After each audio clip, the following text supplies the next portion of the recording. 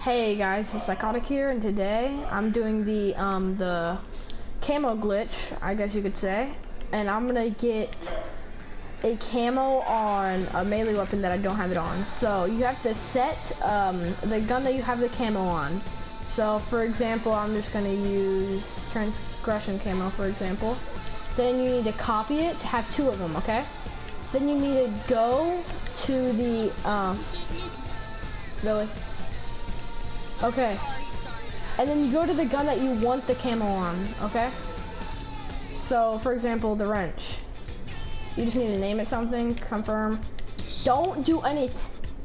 Don't do anything with it. Just have it normal, but then copy that again. So then you go to the gun that you have the camo on.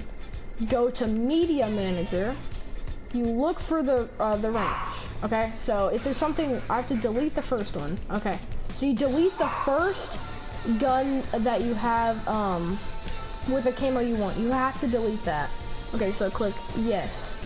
Hopefully I don't mess this up. So once you hover over the second one that you have the camo on. See you have to have the weapon that you want it on above the camo that you have, above the gun that you have it on.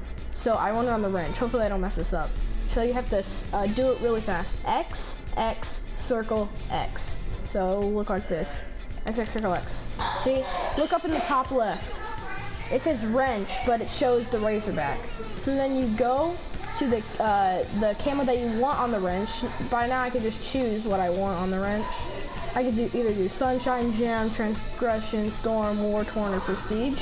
But I'm gonna do Transgression, so then I save it.